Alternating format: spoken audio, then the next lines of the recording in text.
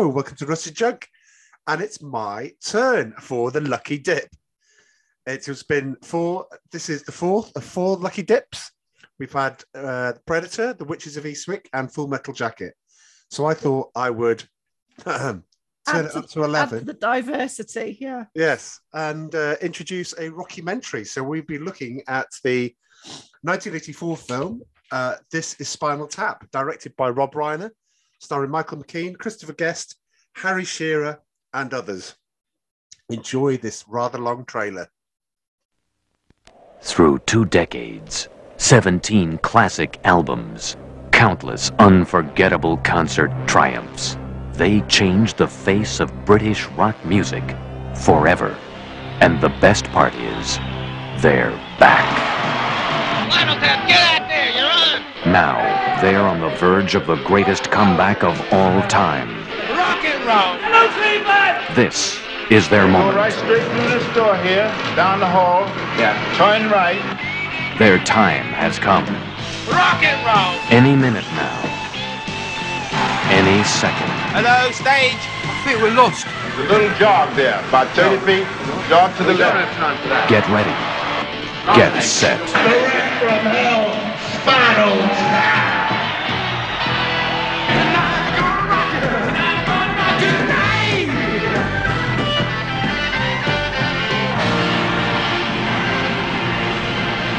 Heavy metal's deep. You can get stuff out of it. My name is Marty DeBerge. I'm a filmmaker. One man dares to probe the hidden secrets. I was just pointing at it. Well, don't point even. Don't even point? No, it can't be played. Never. I mean, Can I look at it? No. One man dares to hear the shocking answers It's tragic, really. He exploded on stage. to questions like, is the world really ready for Spinal Tap? You put a greased, naked woman Yes. on all fours Yes. with a dog collar With a dog around her collar. neck and a leash. And a leash. And pushing a black glove in her face to sniff it. You don't find that offensive? No, You don't no. find that sexist? Well, you should have Listen seen to the me. cover they wanted to do.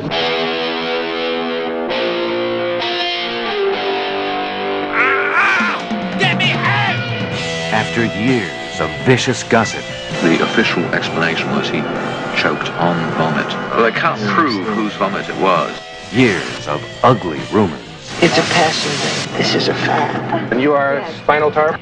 Oh, what's going on here? Hi. now the vicious, ugly truth can be told. Well, I'm sure I'd feel much worse if I weren't under such heavy sedation.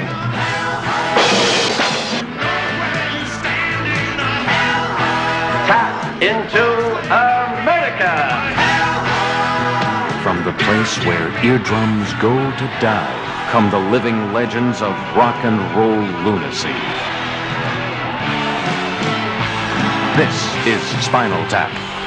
You know, it's like Hemingway said, you know, remember them as they were and write them off.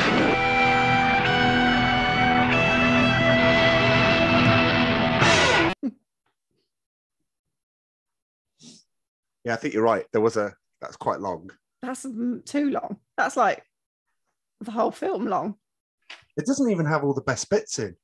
No, it has a lot of them. There aren't that many. Oh boy. I know, I told you. I did warn you. But anyway, well, why don't we end that particular mystery then? Amanda, Yes. what did you think of This Is Spinal Tap? Well, okay. I didn't make any notes. None. In my None. notepad, I got the title, how long it was. I didn't even get the certificate rating because we had it on DVD. Yeah, that's as much as I wrote. Well, dare I ask for a score? I want to give it just one. Go away, fly. I want to give it one, but I won't. I'll be generous and give it another one. So it gets a 2. Wow. Just did not find it funny. It didn't entertain me. I've seen it before.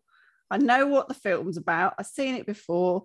I didn't find it funny then, and I still don't. I gave it a second shot. I still don't find it. I didn't know you'd watched it. Yeah, I've watched it before. Oh. Well, they have this thing where, you know, if there's dead air on radio station for 30 seconds, it kicks into the national anthem or something, or it just plays something. We better do that because there's be a lot of stunned faces. I think it's a Marmite. You either love it or you don't.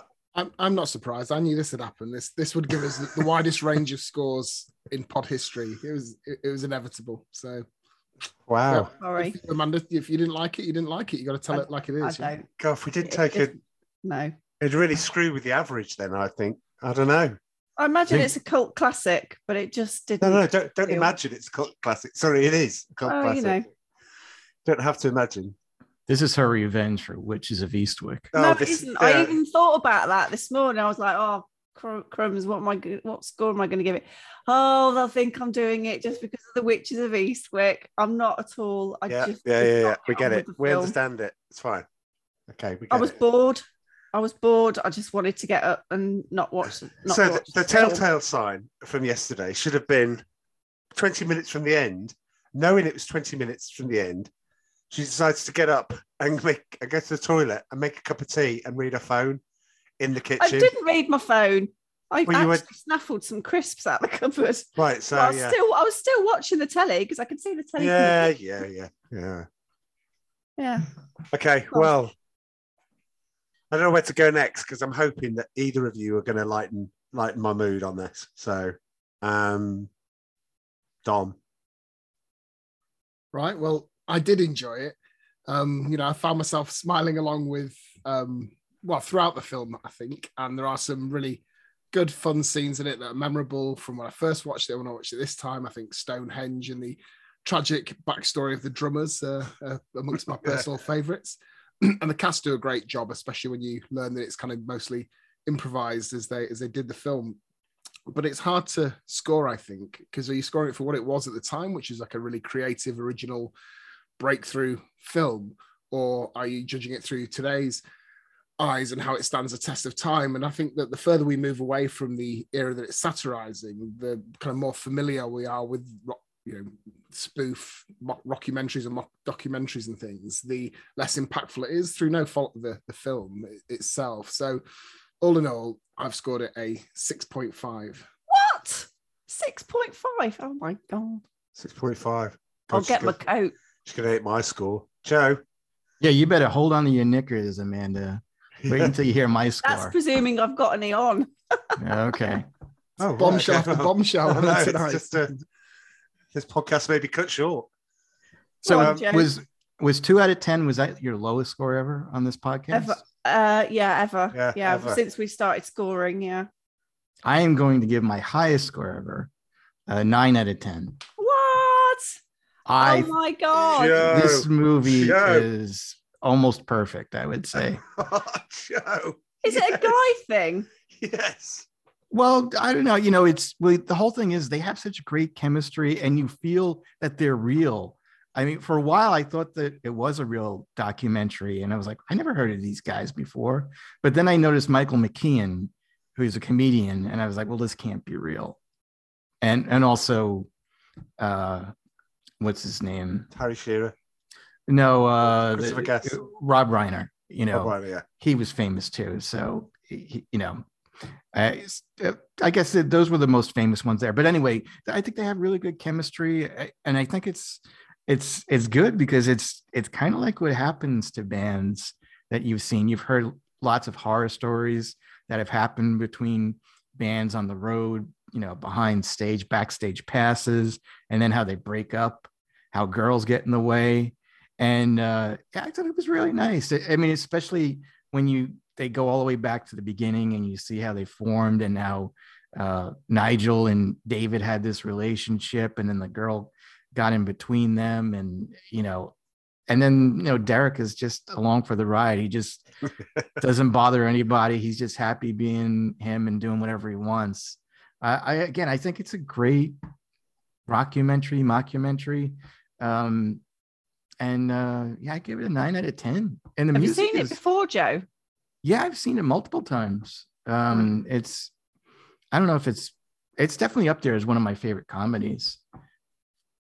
But yeah, like I was saying, I think the music is really good too. And I was listening to it recently, and watching it again. They wrote the music and they performed the music, and they did a good job. I mean, I actually was tempted it like years ago to buy the album because I thought the music was pretty decent. Wow. Anyway, that's my score. Wow. On your island, here we go. On your 9 out of 10 island, Joe, make room for another occupant. It's 9 out of 10. There's very few films. There's few films. Dom, I'm going to mention something. Your podcast, you and I did in a moment.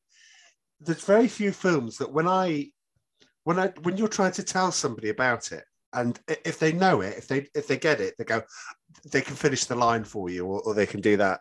If they don't know it, you're telling them, and then you're laughing at the end of telling them something, so then they find it funny, and you're like, there's very few films that do that I can describe something and actually make myself laugh every time I try and think about it. One of the things that worked from, and I know this is a strange film to bring in, Dom, but when we talked about Naked Gun, the reason why that's funny is because it's played straight. It's never, he's never in on the joke. He's doing this, and so you're finding the things that are going on around it funny. That's why this works, because when they're saying all these lines, which, are funny, they're hilarious, some of them. When they're saying these lines, they're doing it such a deadpan way that they don't think they're being funny. And that's what makes it funny. And I just think it's just so cleverly done. I hope somebody's got some trivia on the motivation for making this film, because that's something that I haven't got. Because I tell you, when I put in trivia, I usually go to IMDb and then cross-check it with some other sources. There's just too many. It just went on. It was just on, and then you just go, I just have to select some. I think we'll probably get to some of that as we talk about the film.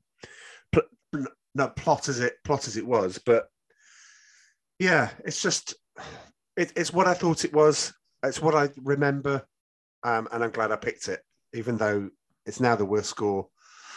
So that means you liked Howard the Duck better than you'd watch Howard the Duck again instead of this. Over that, yeah. Look at that. Oh.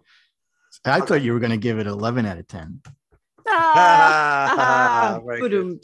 Very good. Very good. Well, blimey. Well, should we do roll call? Shall I go? Yeah, no, just leave it to it. Wow. Well, okay. The most interesting pods are the ones where there's disagreement, Amanda. So, looking forward to hearing your. Yeah, but you see, the thing is, if people are going to listen to this, they'll be like, "Oh, this is Spinal Tap. Yeah, great film." And then they'll listen to the podcast, and then there's me moaning on about how unfunny it is. And then but it might be replicated. This might be replicated. You might. I don't know if you're right. I wouldn't be sexist enough to say it's a guy thing. I just think it's maybe this podcast will be our most popular one because people will go, "Oh yeah, listen to this." She thinks it's rubbish as well. So who knows? I don't know. I don't think so. I think maybe it's the style of comedy, because I don't like things like Airplane or Naked Gun either. But I don't find them funny. No, I know, but I was going to ask you that. You do find them funny, Charles. So yes.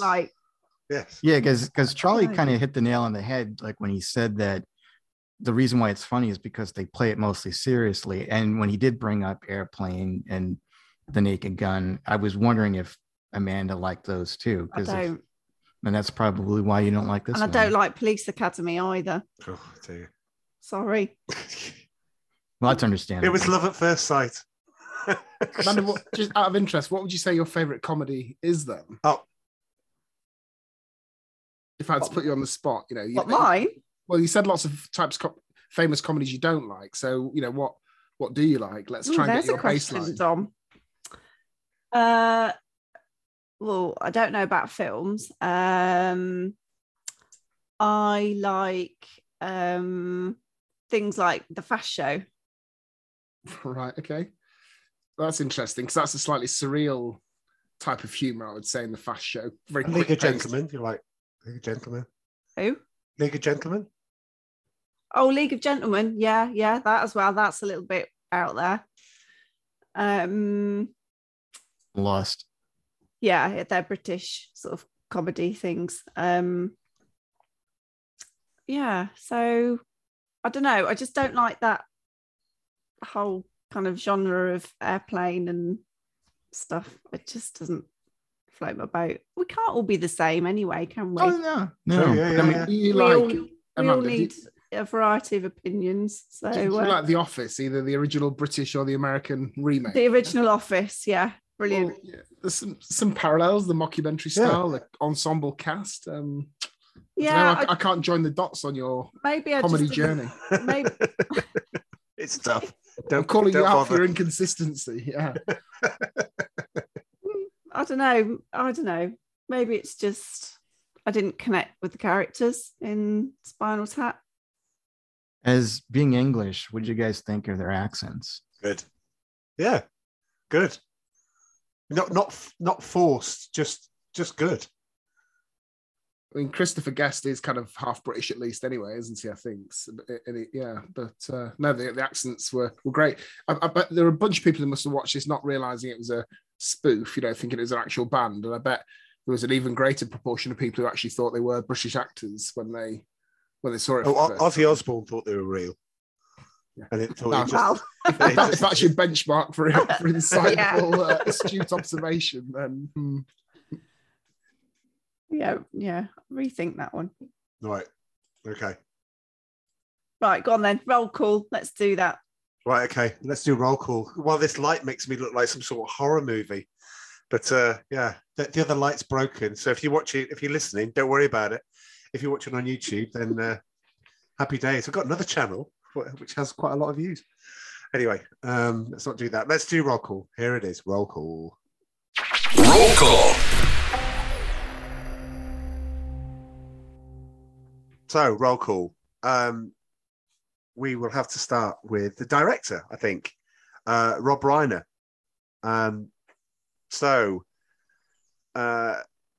Sleepless in Seattle. If you, I know I started with one of his first famous ones. Look at where he went from this. He went the sure thing to Stand By Me. I know, Dom, that's one of your, if not your favorite movie. I like Stand By Me.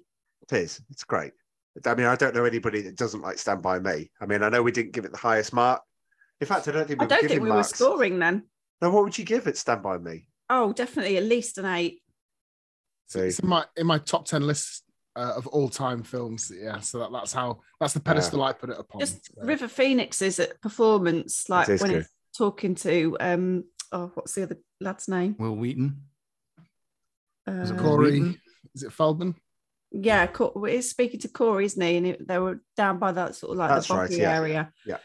And he just pours his heart out, and you're just like, oh my God, that's just amazing. Yeah. Well, obviously it had an effect. I remember knowing how to shotgun a beer from the sure thing. Take a biro, put it in and lift it up and pull it in the air. Life skills, hey babe. Life skills, they are. And they did. I was popular for a moment when I said, I know how to shotgun a beer. People were like, do what to a beer? Me and my mate started smoking off the back of Stand By Me, so it did have a negative effect on about 20 years of my life as well. But yeah, excellent. How old were you then, Dov? Yeah, not immediately, but I think I started smoking, at least stealing cigarettes off my dad when I was pretty young, 14, something like that. Yeah, I think everybody tries it around that time, don't they? Yeah, I was late at 16.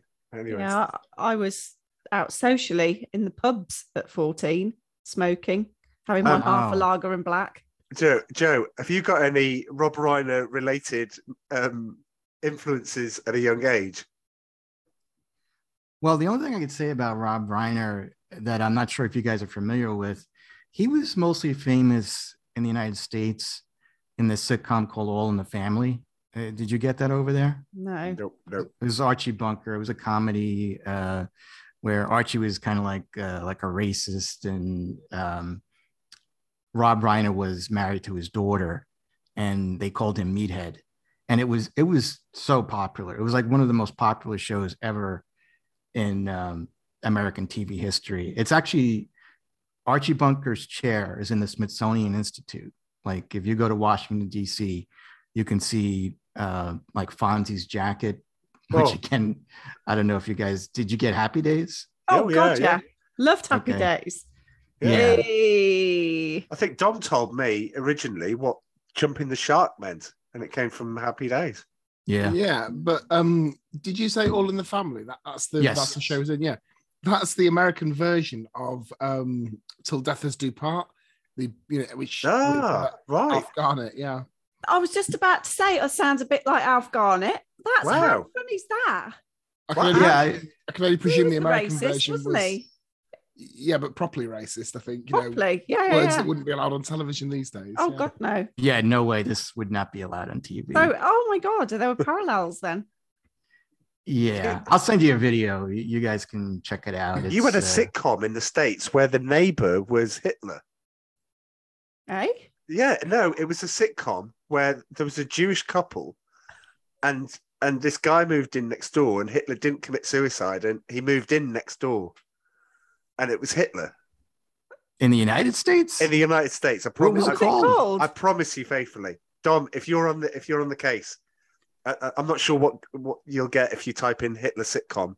But you're not on a work laptop or anything. There's a couple, actually. Right, okay. There is, well, Heil Honey, I'm Home, apparently. Oh, is that what it was called? I'd never heard of it. Is that for real? But it says here it was British. Heil Honey, I'm Home is a British sitcom written by Jeff Atkinson, produced in 1990, which was cancelled after one episode. It centers on Adolf Hitler and Eva Braun, who lived next door to a German couple, Arnie and Rosa Goldenstein. Oh my God. What episode? I'm surprised it lasted. Surprised it got that far. So to click on the YouTube links now, but we've got a pod to record, haven't we? Oh, right, okay. Well, yeah, we'll all go and watch the cancelled Hitler sitcom. Heil Honey, I'm Home. I think it deserves an award just for that. That's a Sun headline, isn't it? That's a yeah. Freddie Starr ate my hamster. Go and look that up, everyone. Especially for our listeners in Germany. We've got listeners in Germany and Asia, a lot in the US. Please go and look that up. And I'm sorry that I said that the US created that. It was obviously one of ours. It's obviously going to be us. Don't deflect that one. Yeah. Back to Rob Reiner, Princess Bride, Misery, Few Good Men, American President, When Harry Met Sally. It's pretty good roster, really, isn't it? They've done quite a good lot then. But Misery we glossed over. I mean, I know we talked about A Few Good Men the other week, but Misery is an absolute belting film. Maybe not top 10 territory, but that's, I'd sit down and watch that film anytime. I've not seen that one. Oh, well, I know what happens. That one. You have to see that. I think you'd really enjoy it. It's suspenseful tour. It does contain violence, but it's not a violent film. But so when it does become violent, it really hits home even more. It's just exceptional. Again, based on a Stephen King novel, like a lot of things we've talked about recently as well. Well worth it. Doesn't she hammer his ankles or something? Yeah, that's one of the most famous scenes. Hobbling, it's called. Yeah, apparently from. Yeah, I know. I have to look away when I watch it, but yeah. Yeah. So for Rob Reiner, he was also. Are you going to say this? Who he was married to? No, go for it. He was married to Penny Marshall. Do you know who she is? Oh, and she was a director. She directed a League of Their Own. And Big. Right. And she actually was on Happy Days. She was Laverne. Did you ever hear of Laverne and Shirley? Laverne and Shirley. Yes. Yeah. We're gonna make it. So yeah, she was Laverne. Okay. And Rob Reiner was married to her for a pretty long time, actually. Wow. How funny. Okay. I'm sure we'll come back to the genius because obviously he stars in this film as well. Let's go over to David St. Hubbins, Michael McKean. Which one was that one in the movie? Okay, we'll make it easy for you. Long blonde hair, the lead singer. Oh, okay. Yeah. Yeah. Right, okay. Thoughts, everyone? I mean, before I go into like what he was in, what's everyone else got? Well, each one of these that we're going to discuss, so the director and the three main leads have been in something not just that I like, that I absolutely love, that was really important to me growing up. We've already done Stand By Me. This one's much more obscure, but he was in a film called Clue, which is as Joe will attest, the American version of Cluedo. And that is such an underrated gem. If anybody asks me, Tim Curry. Yeah. Well, you're all nodding, so you see. But normally when I mention it, people look blankly, and it's so funny. I remember watching it for the first time. I don't often remember. You know, people ask you where you saw a film for the first time. 99% of the time, I can't remember. But I watched Clue late at night in my bedroom when I was supposed to be sleeping, and I just remember laughing my head off, laughing out loud all the way through it. And I've since watched it with my children who also love it. So yeah, the fact he was in Clue, he's always got a special place in my heart because of that. And it had 4 different endings. Yeah, true. So like when you saw it in the theaters in the United States, everybody got a different ending depending on which theater they were in. Really? Yeah. Oh, that's pretty cool. If you watch on TV, they show you all the different endings, don't they? But yeah, if you're in the cinema, you only got one, and it was that. Right, okay, I didn't know that. But yeah, that's an absolute underrated classic of a film, I think. They should do something like that again to encourage people to go to the cinema. Then, well, we should do Rusted Junk. You know, that's sort of, if you're talking about obscure 80s films. Maybe not really, really obscure, but pretty obscure, I think. And obviously, I've now shown my hand, so I'll let you. Well, I need to next week. We haven't got. I mean, I know we had some ideas about films of the 80s and stuff. We need to actually record some stuff next week because we'll be in hot sunny climes for 2 weeks after that. So we need to put a thinking caps on. And I need to get something in place, whatever that is. But I will. Well, seeing as I've hogged hogged the mic already with Michael McKean, he was also in Better Call Saul, which is I don't watch that. Much more recent. But you're missing out, I think. Did you watch Breaking Bad? I didn't like it. Didn't like it. Wow. Okay. Yeah, I did. I was disappointed at the end. Of what? Breaking Bad. Yeah. Okay. I felt a bit deflated with the ending, and then I watched the spin-off movie, and that was a hit and miss. And then... I haven't seen the movie, but I personally really enjoyed Breaking Bad, but I thought Better Call Saul was different. Yeah, I've started watching that. I'm probably halfway through it, but really good. Yeah. See, more recently, he's in a show that we've been watching. Do you know Breeders? The one about the couple with the 2 kids. Yeah. He was in season 2 of that. He played his dad. Did he? Sorry, he played the woman's dad. Yeah. Oh. So, see, this is watching TV, man. It's like, oh, really? The guy that I've just watched in this was in the thing that I just watched like a few months ago. All right. Anyway, he's the police officer in Planes, Trains and Automobiles that pulls them over and says, "Is this car roadworthy?" Is he? He is. He's also the bad guy in the Brady Bunch movie, and I do like the Brady Bunch movie. I may be one of the very few people, but I really enjoyed it. I even enjoyed the sequel. He was also in Dream On. I loved that with Brian Benben. That was a great series in the late 80s, early 90s. Saturday Night Live, all of them have been together again in Best in Show, A Mighty Wind. And probably for the younger audience that we've got, he's the guy that invented Mocklet in Friends, that talks to Monica and says he's coming up with all these things. So yeah, he's the Mocklet guy. You maybe slightly skipped over that, but they were in, the 4 leads were in multiple films together. Yeah. It was a real kind of ensemble cast, wasn't it? Which, we saw a bit of last week when we did the Arnie thing with Jesse Ventura and Action Jackson. But this lot take it to the next level of, collaboration, I think, and probably points to that kind of improvisation that they do as well. I guess if you can find a group who can act and work together in that style, then that's why they do it so much. Yeah, absolutely. Which moves us on to Christopher Guest. I have one last one though. So he was mostly famous in the United States for Laverne and Shirley. Oh, was he in that? Okay. Yeah, he played Lenny and Squiggy. Do you remember Laverne and Shirley? I remember watching it, but I don't remember too much. Perfect Strangers, ask me any question, but Laverne and Shirley, no. No, but they were the standout comedians in that. Lenny and Squiggy. They were a bunch of greasers that would always break into Laverne and Shirley's apartment. Like they lived in the same apartment complex, and they were really, really funny. Okay. But that's what, anytime I would see him in Best in Show, or if I saw him in this movie, I just automatically thought of Lenny. Okay. That's how popular he was. Wow. All right. Well, moving on to Christopher Guest. I don't have much for him, apart from he was also in Saturday Night Live, and Michael McKean was. He was in Which the one's Princess. he in the movie? Nigel Tufnell. Turn it up to 11. This goes to 11. The guitar man. Yeah. Don't touch this That guitar. left. Don't point at it. Yeah. Got it. Yeah. He was in The Princess Bride. He played the henchman to the prince. The Six Fingers. Six Fingers, that's right.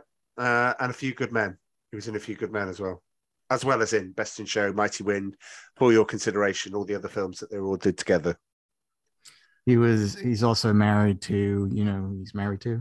No, you see, you've got all this is Joe. I do because I don't like to, Amanda. I know this happens probably too often for your liking this pod, reducing women to objects. But Jamie Lee Curtis, ever since I saw Trading Places at an impressionable age, has always had a very, very special place in my heart. And so Christopher Guest, to be honest, has done well in my eyes, having such a successful career, because frankly, I don't know how he gets out of bed in the morning, because if I was married to Jamie Lee Curtis, I don't think I would be able to. So yeah, I was aware of that fact. I've now gone down 7 notches in Amanda's estimation, but all views on this podcast. There's no cancelling on this podcast, okay? That's why all views are. The one with Arnie, is that True Lies? Oh, yeah, she was good in True Lies. Looked great in True Lies. Yeah. Very fit in True Lies, but it was actually quite interesting because she did an article in a women's magazine, didn't she, about the truth and reality of aging, and basically, did a then and now, and said, this is how a body ages, and it's natural, and don't be ashamed of aging and stuff. So. Big up for Jamie Lee Curtis. Well, I would say, and for the Halloween films, of which we are going to get in October. Halloween Ends, which is just all it's going to do is finish off that particular trilogy until they start another one. Because Michael Myers can't die, obviously. I think we've established that by now. Harry Shearer. So Dom, I know that you've got a list of voices that I know that you will have made it. A list of the voices that he provides in The Simpsons.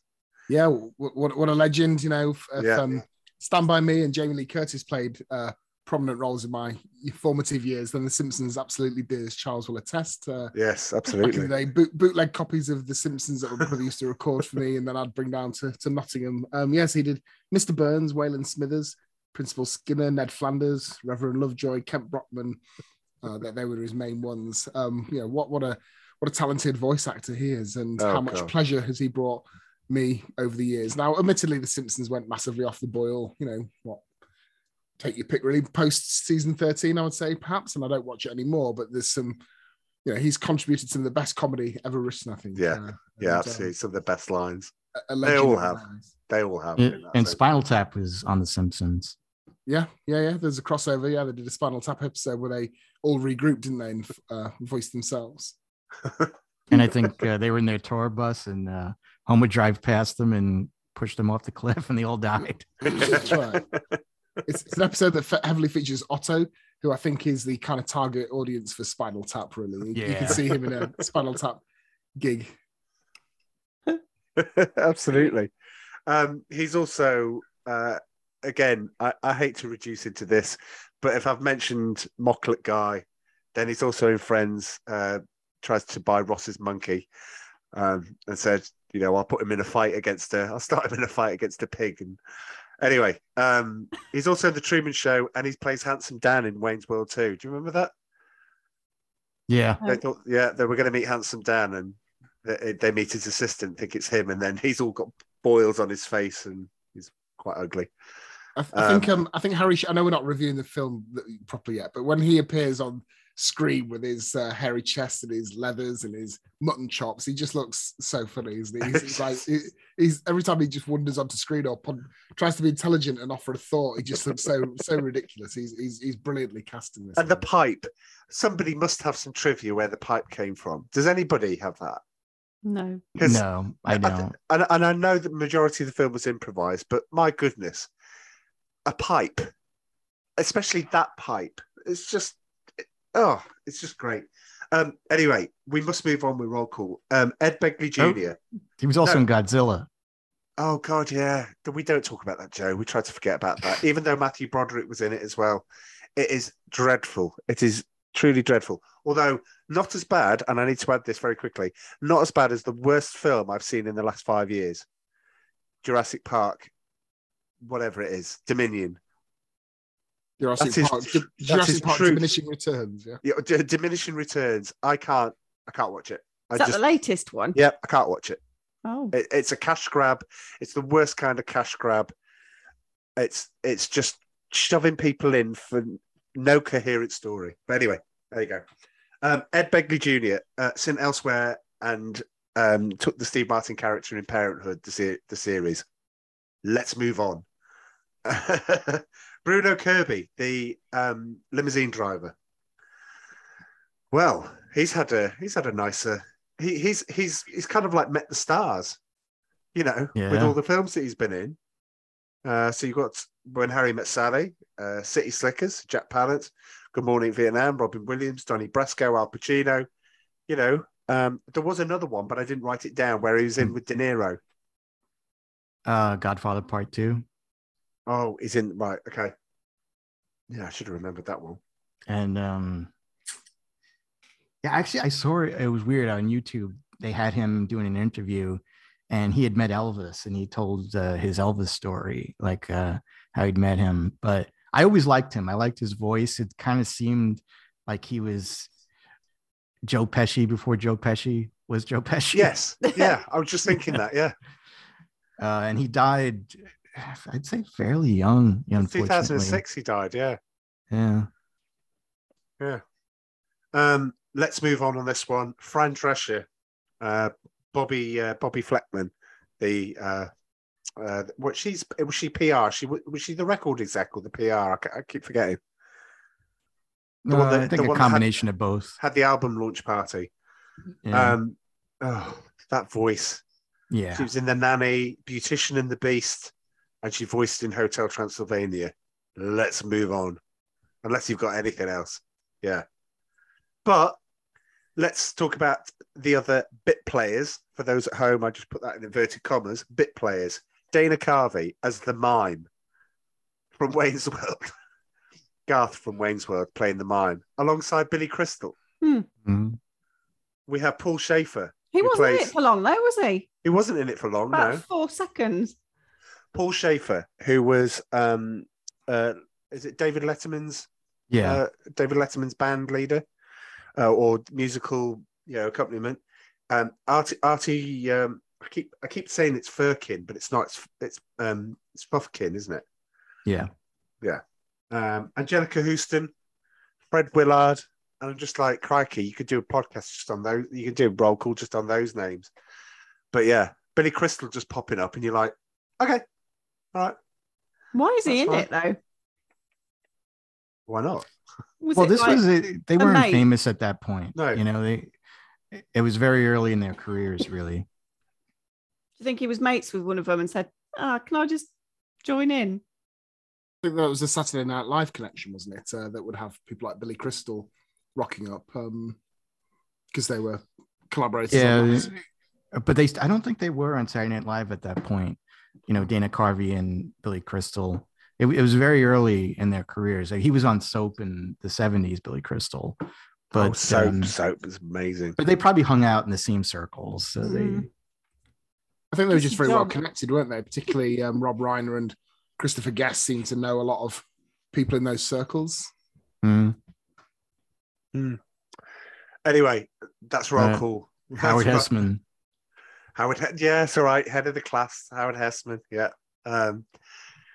I keep meaning to do a spin-off podcast about 80s TV shows, but I've got to watch them before I can actually sit and discuss them. That would help. Although I'm working my way through Miami Vice, which is still brilliant. Anyway, back to the film. So, look, let's just have an open discussion about the film and points that we raise and things that we like. Because otherwise, it could turn into a with Nail and I. We could just start quoting each other and start just doing one-liners after another. I think the genius. I think I said what I said at the start. The genius of this film is, it's purely when you know that most of it is improvised. If you're going to improvise things like that, you must have an innate talent in order to bring it out. And not only that, but the person that's next to you has to be able to react to what you just said. That I think takes some skill, which is why I think this is, I think there's you and me, Joe, on 9 out of 10.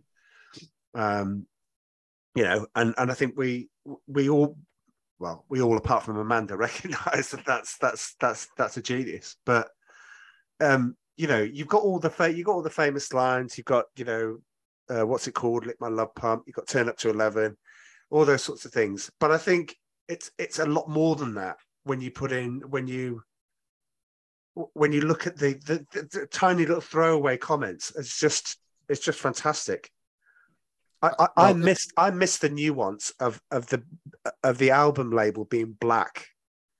I missed the whole beauty of the fact that their album cover was just a black mirror. And I YouTubed it. It's the final thing I'll say, and I'll open it up to everyone else. I YouTubed them meeting Metallica backstage at Glastonbury, and they're basically saying, yeah, you ripped off our album. You ripped off the concept for our album. And Metallica are just in awe. They're just, they're in the presence of Spinal Tap, and they're just laughing along with it all. And he said, "Do you know what? I think the album was missing one thing. We should have just put Metallica on the front of it." And he said, and then it would have sold a lot more copies. So if we re-release it, are you okay with us doing that? And I just think it's just great. So good. Anyway, there's my little opener. They actually had that in the United States where they were banning albums in like places like Walmart, like department stores. So I do remember that well. This Tipper Gore, it was Al Gore's wife, wasn't it? Yeah. It was a big deal at that point. So it definitely hit home like when I had first seen that, because I forget what albums they were banning, but when they said like the original cover had some girl on a chain and she was sniffing a glove and all that, and that they had to change it. I think it was more topical at that point, when we first saw it. Now it's like, you should see what cover they wanted to do. Sure. Yeah. It's like now you can put whatever you want on a cover, and they're fine with it. If we're talking about reviewing of films, though, I think you touched on it there, Joe. So it was more topical then. Is a comment you can make throughout this. I don't want to. I didn't score this film a 2. I did enjoy it, but I just wonder how much your assessment and your enjoyment of it is a little bit through rose-tinted specs. I guess that's at you and Charlie, because it's an old film now, isn't it? Let's be honest, it's nearly 40 years old. As we move away from that era of rock, is it relevant? Sometimes when I sit down and watch these films ahead of these pods, I watch it with my daughter, like Predator and Die Hard, and that's really fun. But I knew she wouldn't like this film. I knew she wouldn't get it, so I didn't bother. All these films that we review are old, Yeah, but this, and that's sorry, and that helps me. Yeah, so I suppose what I meant is this one felt like it dated more. I think sometimes it's just the effects that have dated, but the plot and the character. This one I felt was a little bit more dated. Soft rock, stadium tours of those sorts of bands in America. It's not really a thing anymore, is it? I think what it was for me is I was in a band. I mean, not that I was like them, but it's just kind of like a garage band. Yeah, see, I knew this, and I was waiting for him to say it on the podcast. Tell us more. Tell us more. I used to play guitar. We're pretty decent. But so like I appreciated it a lot more, especially knowing about guitars and like all the drama that goes behind like writing songs and the guitar player having a problem with the keyboard player and people cheating with other girlfriends in the band. It is kind of funny. And I was a huge fan of the Beatles too back then. And it just really kind of was more of a mockumentary of them, I would say. Especially with introducing his girlfriend was kind of like Yoko, kind of getting in between the band members. And I always felt like Harry Shearer's character was like Ringo, where he just was more laid back than the rest of them. He just wanted to be by himself. He had the long mustache and, he was just happy and just stayed out of the drama. But yeah, I think it helped that I was really into music back then. And I guess people, especially if you're looking at it now, it's probably a little more difficult because that music hardly exists anymore. It's more like rap and Taylor Swift and whoever else is like Beyonce, the flavor of the week. It's just one long mixtape at the moment, Joe, of stuff. Oh, aren't we old? No. Well said about it, because that's what I used to think. But my eldest now, who's 14, has started to get me back into music. You know, like a lot of people, used to love music, listen to it, and I got into my 20s, sort of locked onto the same things, listened to them for the best part of a decade and a half, and now I'm starting to find new music via her, and I really enjoy that, actually. This is how old I am. I've even got a playlist on Spotify called Good Modern Music. So that's how uncool I am. Oh, yeah, right, fine. Share it with me. I love Dua Lipa. Good modern music. That must be, but that's today's music, right? Well, yeah. I think I might have to rename it to something that makes me sound less of a. Well, I won't use the word, or we'll get an explicit rating. Less of a silly Billy. So yeah, decent. Today's decent tunes. You could just call it Down with the Kids, maybe. I don't know. Yeah, something like that. Now you're talking. Yeah. So what sort of genre then, Dom, are you kind of exploring? Well, what Charlie would call mixtape. So I'll try. What did I add tonight? In fact, let me yeah, please do. Bear with me. Here we go. So it is in real time, decent modern heat waves, glass animals. You know, I know everybody else discovered this a long time ago.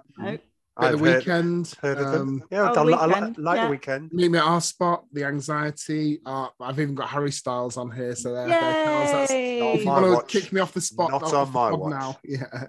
Make Me Feel Good. Where Are You Now? One Kiss. Oh, that's Dua Lipa. Yeah, I like Dua Lipa. I love it. Yeah. Well, there you go. Amanda and Amy went to see Dua Lipa a couple of months ago. Yeah, she was amazing. Yeah. Up in Manchester. Fast forward 12 months, we'll be doing a Naughties podcast. Yeah, music. Decent modern music. We can go anywhere. I went and saw Dua Lipa when she first came out. I was at the Birmingham Mini-C shaking my booty to her stuff. I can't attest. I can't confirm that, but I take first album. I was there. So we've all done a little bit of an opener. Why did you not like this film? Why did you? What is it? Just nothing hit? I suppose on reflection, the comedy was funny, but maybe I just wasn't in the mood for it. I don't like soft rock anyway. What? I don't really. Okay. It's not my thing. I wouldn't call that soft rock. No, I used to play Guitar Hero. I used to sit there and choose stuff from it. All right, only because I had to. Some stuff's all right. What? You've just taken away a piece of my happy chunk of my life. Oh, sorry.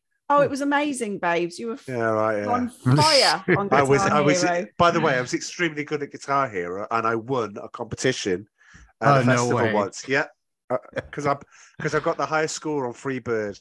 Yes. Oh my god! I only know Freebird from Guitar Hero, and the same with what's the women band?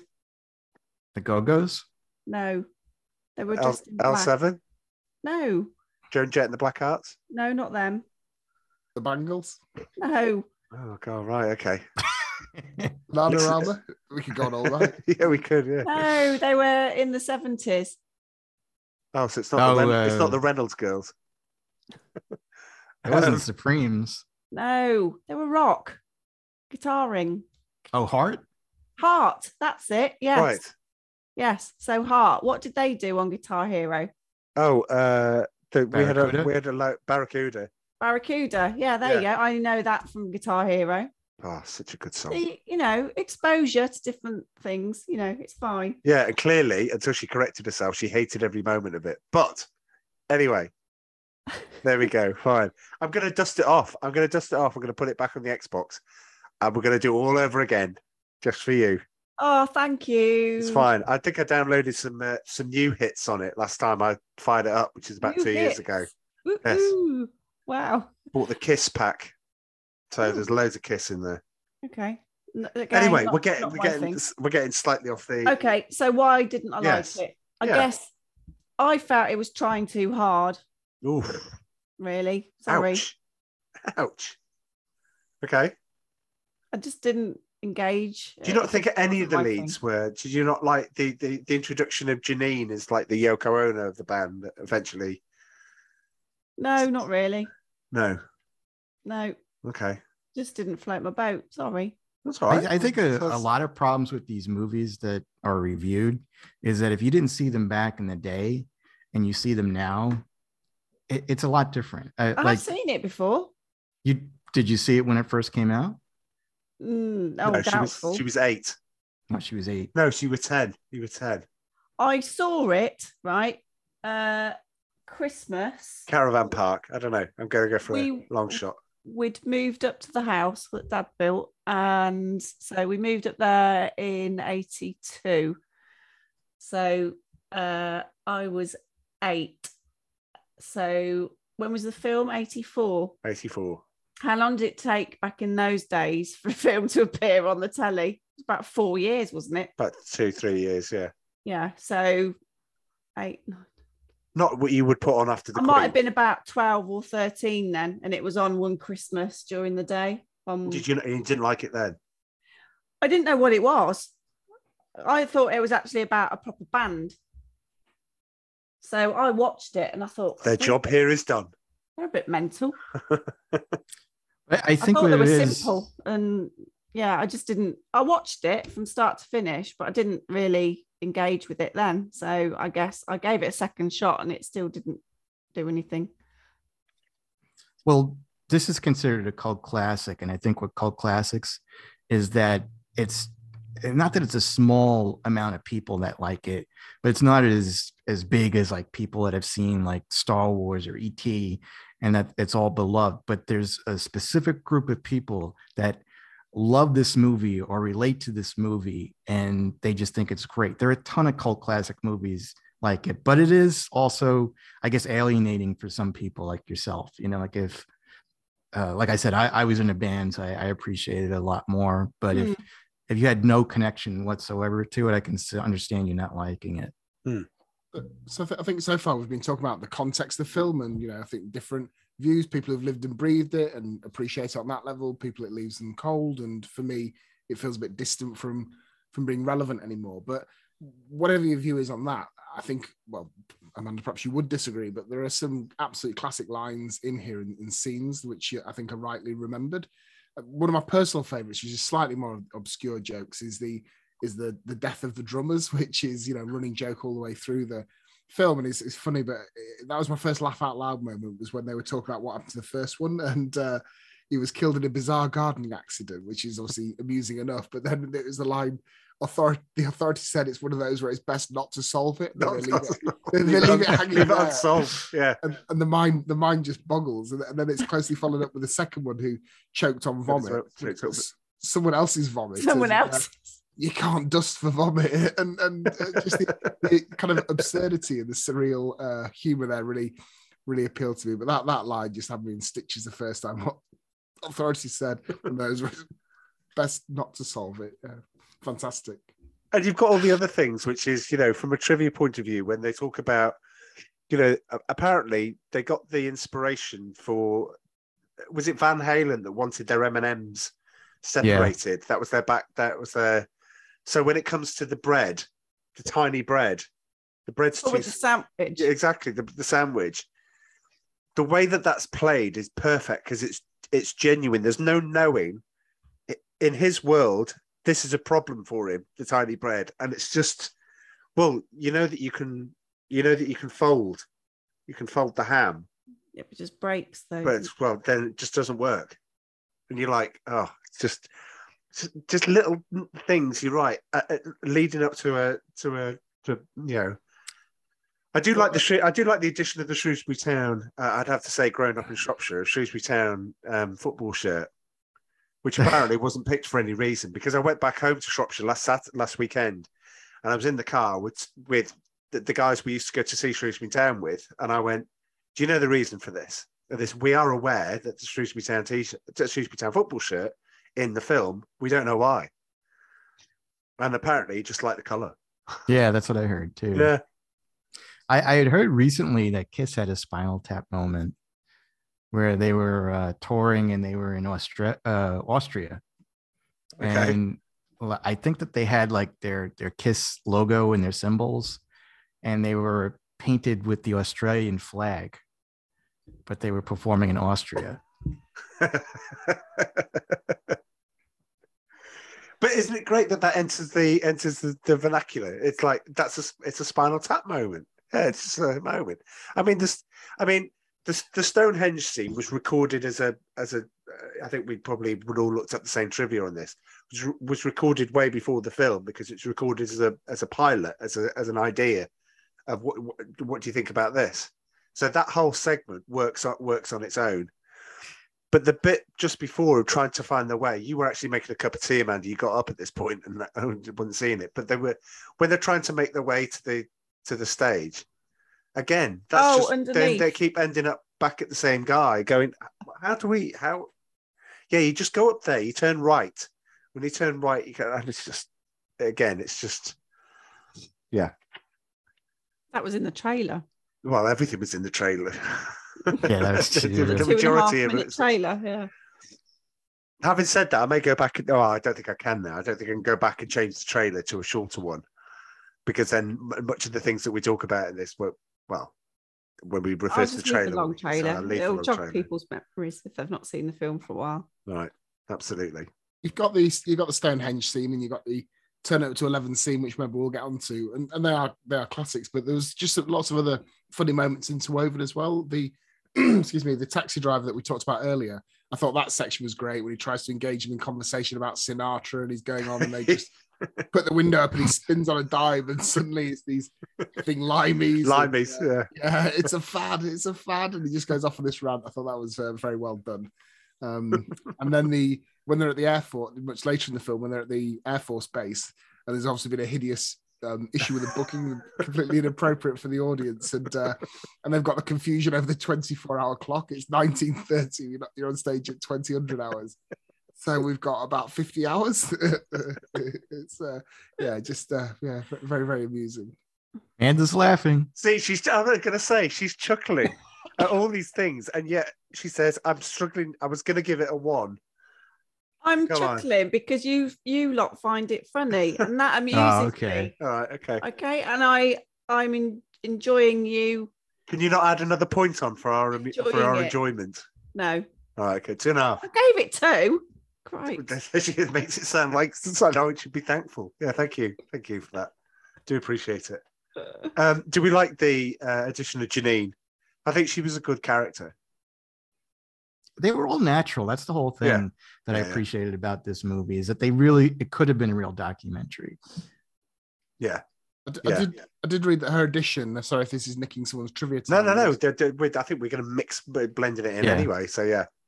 That was it. The studio wanted her character putting in to give it some semblance of plot. So it wasn't just kind of a random series of events, and so she was brought in to kind of drive the plot forward a little bit, which, in unusual for a studio, I thought was probably a good idea and did help the film.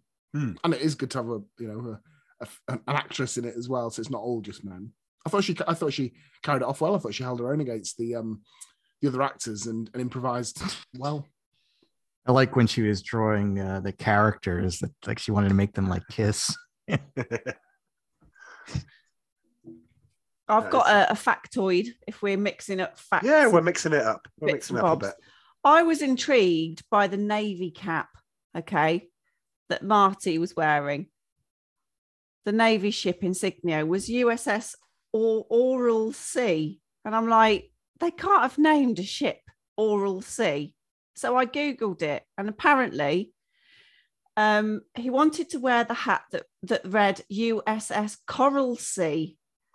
He was told he'd have to get permission from the Navy to wear it in the film. So to avoid it, the producer, Karen Murphy, altered the lettering so the blue cap read USS Oral Sea OV-48. Is Oral Sea a note or something? I mean, is that some sort of musical reference? No, she just amended it. So it being coral, the C was then connected up to be another O. I think that's kind of like a dental term in a way too. Oral C, right? There might have been a toothpaste back then. Oh, we didn't go as far as that. We only got Oral B. Yeah. Okay. Oh, somebody had to make it. I thought That it might was as well be one me. Yeah, thank you. What are the other? He said that IMDb is the only film that it's got 8 out of 11. So it's the only film on IMDb that's got a score out of 11, which I just think is great. But the Rotten Tomatoes score was 92% for the critics, 95% for the fans. So, yeah, me and Joe, we're in good company, my friend. But the IMDb score, I think, was 7.9 or something, wasn't it? It's ran it up to 8. Why not? I know that Time Out had basically said in 2011, Time Out London named This Is Spinal Tap the best comedy of all time, noting that it's sublimely funny and sharp, a comedy built for the long haul, which matures with each viewing. I feel that's true. Maybe I need to watch it more then. I would disagree. Yeah, I don't think you could do that again. I mean, regular listeners to the podcast, and we all know, but for those that are just joined and just joining for Spinal Tap, Amanda and I don't talk after we watch the film, so we don't know. We don't know. We don't talk about the movie. We don't talk about the movie, but there are times when the huffing and the puffing and the moving in the seat and the urge to look at our phone sometimes just tells me everything I need to know. So genuinely, that hasn't happened that often. If I had to say what Amanda's score would have been, I would have said it's 4. So I wasn't that far off. I wasn't that far off. I think I've seen this like about 20 times. And yeah, and I enjoy it. It like there's never a point when I'm watching it where I'm like, I'm gonna fast forward through this scene. Yeah. I want to watch it from beginning to end, and I enjoy it thoroughly throughout. Oh, that's really cool though. Well, so if I was going to fast forward through any of the film, I think it'd be the songs. What do people think about the actual? I think the songs are great. For me, that was the least interesting part of the film. So I'm going to rock you, Big Bottom. It's all there. Yeah, I was so tempted to buy the album, like for so long. And I'm like, should I buy this? Is there actually an album? There's 3. Possibly 4, I think. There might be 4. There's Break Like the Wind was the last one, I think. That was 2008. So yeah, they did make albums after that. I give them a lot of credit though, because again, there were a lot of people that really did like this movie, and a lot of Hollywood did too. They never did a sequel, like a real sequel, and most people would have done a sequel. And I think that's what helped makes it a cult classic too. Part of me would have loved to seen them back together and seen what happened to them after this movie. But I think sometimes it's best to leave things alone. Well, Joe, I'm going to upset you. If you go to IMDb and you click on it, in pre-production, This Is Spinal Tap 2. I don't know. I think that's been. I never know if that's just appeared. Yeah, I think that's been there for a long time, and I don't think it's really true. They could, but why would you? Mind you, they made Jaws too, so I just think if the Rolling Stones can tour at 80 years old, then maybe there is scope for some further parody and satire there. I might be interested in revisiting them, when they're old men, personally. Oh, you're not allowed to, not with your score. You're not allowed into it. It's just me and Joe going. This wasn't a bad score. It's not like it was a 2. Without labouring the point, my score suffered because I felt it wasn't as relevant. Obviously, if they were to update it and to do a Spinal Tap 2. Okay. I know this is the point where Joe loses confidence in me, but I'm voting yes for Spinal Tap 2. Tom, you can have my 2. Wow. There you go. That brings it up to an 8.5. Yeah, well, I'm liking the averages. It's definitely. In 2002, it was selected for preservation by the National Film Registry because it's a film that's considered culturally, historically, or aesthetically significant by the Library of Congress. Yeah. Check that out. What's everyone else got? Because I do like the Ozzy Osbourne was among the audience. It says it was among the audience members who assumed the band was real. When he learnt the truth, he admitted he should have known better because he said that seems quite tame compared to what we got up to. which is what it would be. Yeah. Yeah, Rob Reiner was almost one of the members of the band. Okay. And Harry Shearer said he didn't look good in spandex. So he ended up directing the movie. So who would have directed it if he did look good in spandex? You know, I don't know. This is where you're going to be like, really, so, Francis Ford Coppola directing there. Well, I think that was what's his name is like a mockery of, because it's Marty DeBerg. So Marty is Martin Scorsese. And then D is who is it? Oh, I can't think of it. But like all the famous directors back then. Brian Right. Coppola, De Palma. There you go. Yeah. Spielberg, Berg. Okay. Oh, right. Yeah. That works. Yeah. What's anyone else got? Seeing as we've now morphed it into trivia. I didn't get much trivia. Yeah, I was jet lagged and flying home this weekend, so I'm not got my usual pages of notes, I'm afraid. This I noticed for like the first time, because I have a pretty big TV now. When they're playing that song "Big Bottom," they're all playing bass. Are they? Yeah, because it's like I'm like, well, I knew like Harry Shearer played the bass player. Yeah. So you could tell when someone's playing bass, it's got four knobs, 4 strings, But then I noticed that Christopher Guest and Michael McKean, they also had basses, because I was like, is that 4 strings? That should be 6 strings. I'm like, holy crap, they're all playing bass, See, something only a musician would realize. I do have 2 others. They had 100 hours of footage to choose from. They said Reiner managed to edit the film's original theatrical release down to 82 minutes, but fans of the film have actively sought out the unedited footage. In 1998, and I do remember this, the Criteria Collection released its only single-layer double-sided disc that included more than an hour of additional footage. It's now out of print, but if you want to buy it, it's currently on Amazon for $250. But the holy grail of alternate editions is a 4.5-hour bootleg edition. And apparently, I'm looking at the link now, and bootleg edition is in inverted commas. So I might have to go and have a look for that. You're not buying that. No. I might go and have a look to see if I can find it online. They mentioned in the movie the Isle of, like a lot of bands have played at the Isle of Wight in England. Oh, the Isle of Wight. Well, it's Wight. Like I know the Who, and I think U2 might have played there.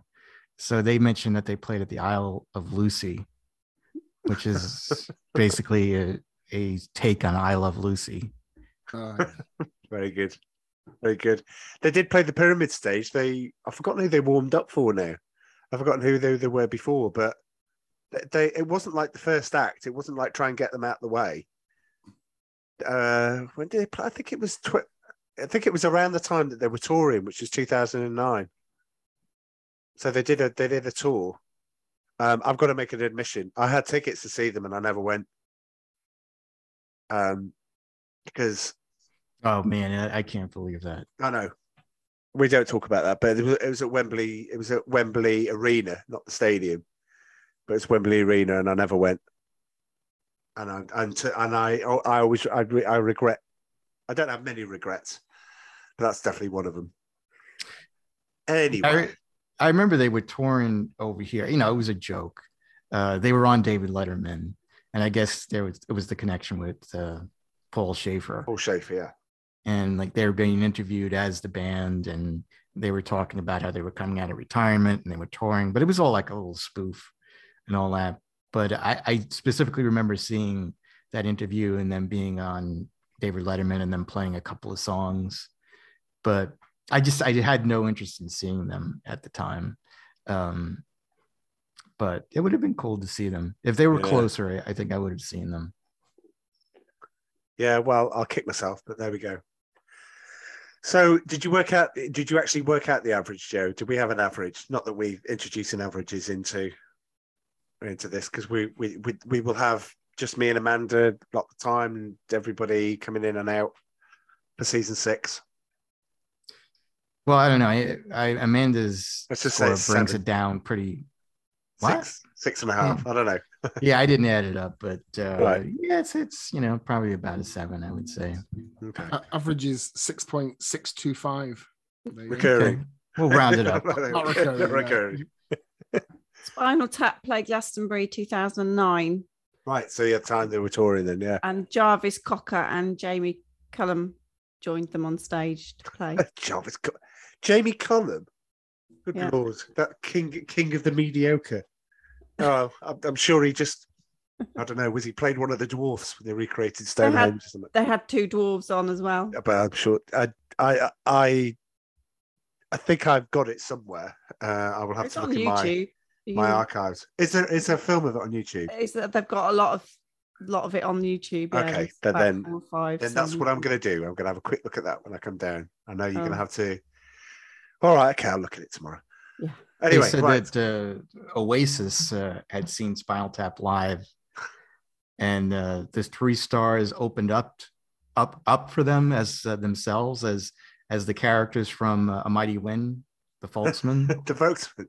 Yeah. And so Liam was bored, and he said he didn't like the folk music. And then Noel explained to him, he says, those are the same guys, the Spinal Tap. They're kind of goofing on us. They did that at some concerts, didn't they? They opened up with that, and people were like, what the hell's this? And booing them and everything. And not get these, this is them. This is, but, oh, that's good. Right, anyway. Look, that brings the end to the Lucky Dip. The next time we will record some stuff next week for your musical for your listening pleasure while we're taking a bit of a gap. Don't know what yet. I guess we'll decide when we click stop on this and we end up having a conversation about it. But season 6 will be recording when we get back off holiday. We are going to open up with, and there's people at home won't be able to see, but I will tell you what it is. But the people there will be opening up with 3D version of Jaws 3 for a sequel. That'll be the opener, and who knows where we go from there. We can pretty much do anything. So before I ask everybody if they've got thoughts of one film that they've got that they absolutely would love to do with a bit of thinking time, I'd like to open it up to our lovely listeners. It's season 6. It's sequels. Tell us what you would like. Get in contact on YouTube. We have an email address, do we not, Amanda? Which we is do. rustedjpod@gmail.com. Wonderful. For however you would like to get in touch with us, if there's something that's really special and you'd like us to cover it, then fire away, because I think season 6 will be with us for a while, because we'll just keep coming up with some really good ideas, not just the ones that are that I've got in my head that may clash, but all 3 of you, I'm going to ask the same question: a sequel film that you'd like to cover. Excuse me. I'll be honest with you. I was just thinking, since it's the 80s and it's a sequel, and I'm a big comic book guy, I would go with Superman 3. Oof. Okay. Because, it gets a lot of heat, but Christopher Reeve is really good in that. It's really good. Yeah. Is that the one where the baddies are trapped in that kind of pane of glass? Is that one? That's 1 and 2, but not 3. Oh. Yeah. Richard Pryor is kind of the villain in it. Robert Ford is the main villain with I should kill Superman and he couldn't do that one simple thing. Yeah, good. Nice one. Dom? Still got his thinking cap on. I am. I'm just Googling when did films come out. I tell you, I know what Dom's doing. He's Googling British films because he's dying to insert. He thinks we need to do more British films. No, he's Googling 80s sequels. All right. I'm just checking whether the film I'm about to embarrass myself by announcing was 80s or 90s, because I sometimes do get mixed up. I need to go away and think about it properly. We're here to help. We're here to help. You know how long it took me to come up with my lucky dip, Charlie? We must have had 4 or 5 back and forths whilst you Although confusingly called Lucky Dip, there was certain boundaries which I was forced to. I know. Certain red lines and vetoes which were issued. As did Joe. He couldn't have Top Gun, but in retrospect, we probably should have done Top Gun. But okay. But I'm glad we did Full Metal Jacket. Look, I think you get the film that we all universally like the most. I think Predator wins. Yeah. All right. Yeah. Well, look, I at the moment, I can't offer anything more adventurous or insightful than Indiana Jones, because I've got a feeling. I remember Temple of Doom being better than Lost Ark, and I've come out and said it. So I'd like to maybe put that to the test, but I'm sure I can do better with a bit longer to think about the question. Is that the one where they eat the monkey brains? Yeah. Killed monkey brains. I'll say, Don, back when I had seen it, I felt the same way, because it was much more adventure than Raiders of the Lost Ark. But, as you get older and you view them again, it's like, I was a kid back then. Is that the one, Dom, is this the one with the rolling ball? That's the first one. That's the original. Yeah. I love your references to it. So there's a big ball and he drops his hat. Is that the third one or is that the first? So you should do like a quiz show, like which one's with the Amanda. one with the snake pit? All of them. Weirdly, there's a snake pit in 3 in The Last Crusade, because River Phoenix falls into it. Does that count?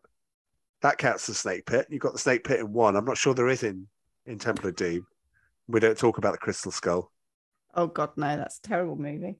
This is a movie that has a ghost with hot dogs in its mouth. Amanda. Oh. Yeah. Hey? That's how you would do a quiz like that. Yeah, go on then. Go on, answer that one. What's what? It's a movie that's got a ghost with hot dogs in its mouth.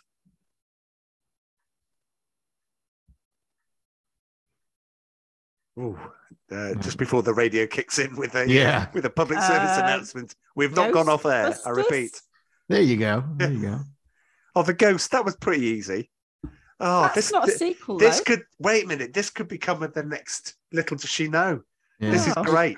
Hey, another sequel we could think about would be Lethal Weapon 2. I was going to say that. Yeah. See, I thought that might have been your choice. But you've referenced Lethal Weapon 2 a few times as well, haven't you? Sorry. Yeah. I'm and what else can we do? On the similar vein, we'll have to do Beverly Hills Cop 2. Yeah. They're the two. They were the two on my list. See, already we've got 6 films. I mean, there's only ever in a season we put in about 12 or 13. We're just going to keep running with this one. So please send your suggestions in. You've heard what we're all going to do. I feel out of that Jaws 3 still. Well, it's going to be. It is what it is. Though, Jaws 3. It is. Yeah. Did you see Jaws 3, Amanda? No. Oh, I saw Jaws 3. Right. Okay. Did you see Jaws 2? Probably not. Wait, why don't you let her watch Jaws 2? You've seen Jaws, though, right? Yes. Oh yeah. Plenty of times now. See it in order. Although I guess you don't have to, but okay, we do Jaws 2 the week before we do Jaws 3. How about that? Thanks for that, Joe. You're welcome. And Joe, I wouldn't put her through watching Jaws: The Revenge. I wouldn't do that to my worst enemy. Jaws 2 was pretty good, though. Jaws 2 was all right. It's okay. Yeah. Which is the one that paid for Michael Caine's new house? That was Jaws 4 or Jaws: The Revenge. 4. Yeah. Okay. My internet's gone slow. Okay. Well, we can still hear you. We can still sort of see you, even though you look like a late 90s webcam. But it's fine. It's okay. Cheers. We're all right. Love you too. You're next to the router. you're down there. But anyway, right. That brings to the end, Lucky Dip. We will produce some content. We don't know what it's going to be, but I think we're going to sit down now and just have a brief conversation about it and then come up with something. So the next time you hear from us, it's whatever we've just talked about and decided. So we look forward to it and we'll see you then. See you later, everyone. All right, sign off. Toodle pip. Bye.